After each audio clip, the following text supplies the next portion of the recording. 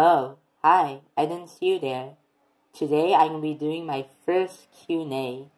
So if you haven't watched my Q&A announcement video, I will be accepting questions from January 2nd to the end of February at 11:59 Pacific Standard Time. So without further ado, let's start the first question. So the first question comes from GTS Cube Stacking, and he asks, if you had $100 to spend on any cubes, what would you get? I would get an Alsu GTS2M, which costs $45, a fully magnetic Volt V2M, which costs $20, a YLM 3x3, which costs $5, a Moyu Allianz Cube, which costs $19, and a Shengshao Kitty Moon, which costs $11. Add the prices up and you get $100.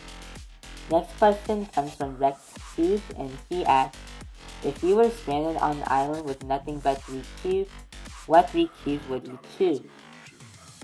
I would choose my 3 favorite cubes. I would choose my YLM 4x4, my GAN 54M, and my Yushin Little Magic Square 1M. Next question comes from Adarsh Isk, and he asks, your favorite YouTuber? I have 3 favorites. I like Matt Stoney, I like Porter Robinson, and I like Billie Eilish. Next questions come from Ryan Solves 13x13, and he asks, can you do 3 blind or clock? What do you think of them? I can do neither of them. I can't do 3 blind nor clock. Now what do I think of them? Clock seems to be a really forgettable event that I want to be removed. Despite that, I feel bad for the people who worked so hard on getting fast at that event. And I'd say 3 blind is one of those challenging events that everyone should try doing. Next question comes from Mahender Adlery, and he asks, your first speed cube? My first speed cube was the YJ Sulong, which I got in early 2018. Next question comes from Spinboy, and he asks, what motivated you to make a YouTube channel? Well, I watched lots of cubing videos, and after I watched over 500 cubing videos, I decided, you know what? I'm going to start my own channel and make my own videos. Next question comes from DaxterBoy27, and he asks, what is your favorite TV show? What was your best competition? What's the worst cube that you own? What's your main event? And what's your favorite song? So first off, my favorite TV show, I don't know if you've heard of this, but it's called Mao Mao Here's a Pure Heart, which is a TV show that airs on Cartoon Network. Now, my best competition was Grossmont Fall, mainly because I broke all my PBs. I broke my 3x3 PB, my 4x4, my 5x5, my 6x6, and my 7x7 PB. And by the way, those events were all the events at the competition. Now, the worst cube that I own is the Shengshao Megamings. The stickers chip off and peel off very easily. It has bad turning and it barely corner cuts and has 0 reverse cutting. Even though it's not cube shaped, it's a dodecahedron shaped for your information, I'll just call it a cube. Now my main event is big cubes, but my best event out of all those is 6x6. Now my favorite song is Billie Eilish's Bad Guy. Next question comes from that one Rubik's Dude, and he asks, favorite / main events?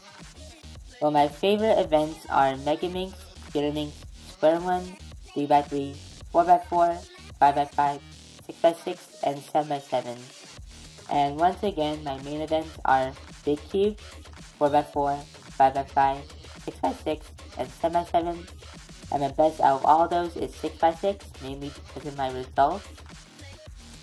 Next question comes from Sharia, and he asks, if someone were to hand you a Valk Elite and tell you to yeet your 354, will you?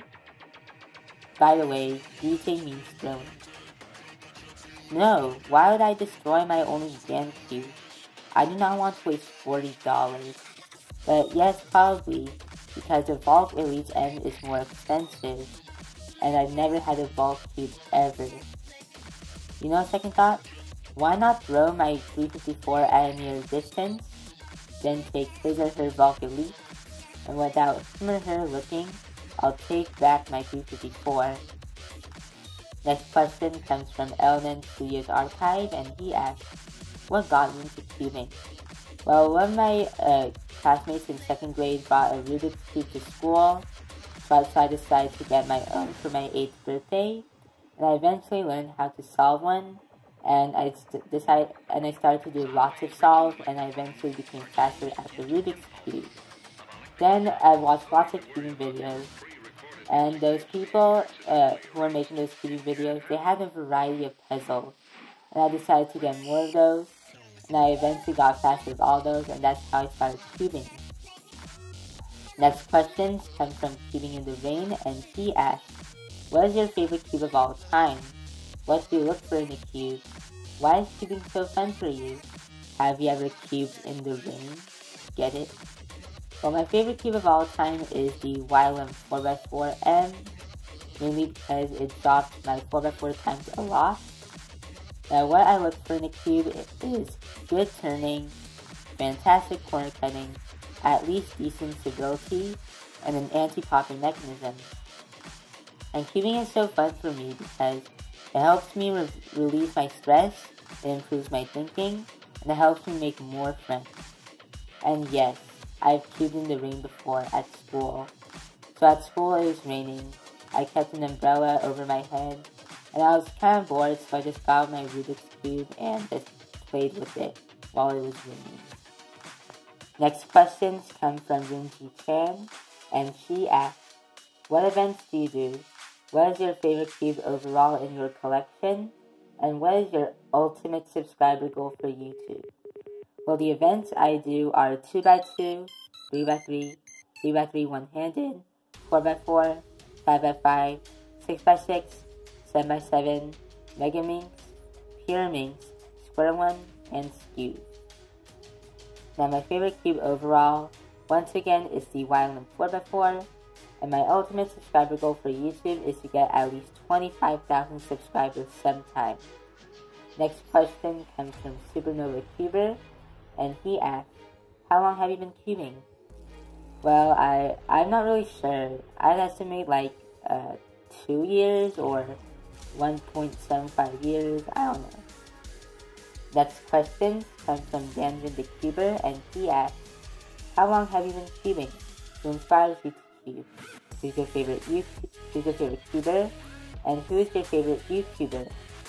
Well, once again, I'm not really sure. I estimate about 1.75 to 2 years. That's how long I've been cubing. Now, famous YouTubers like Field Sunday or Lucas Editor inspire me to cube. My favorite cuber is MacPar because he inspires me to get faster at my events. And my favorite YouTuber is UberCuber because he creates high quality content, and I like how he explains in his videos. Now the final questions come from Cube Challenges, and she asks, do you think you'll make it to 100 years old? For the fun of it, LOL. And what do you think your PB and 3x3 will be by the end of 2020? So, for the first question, yes, I definitely make it to 100 years old, as long as I stay really healthy. And my PB at the end of 2020, I'd say like a 6.1 or a 7.0, around those times. So my current PB is an 8.1, and probably by the end of 2020, I'd say I'd get like a low 6 or a low 7. I'm not really sure. So that is it for my first Q&A video. I've gotten 29 questions so far, so that's pretty good for a YouTuber with 100 subscribers. So feel free to like, comment, share, and subscribe. Thanks for watching, and I'll see you in my next video. Bye!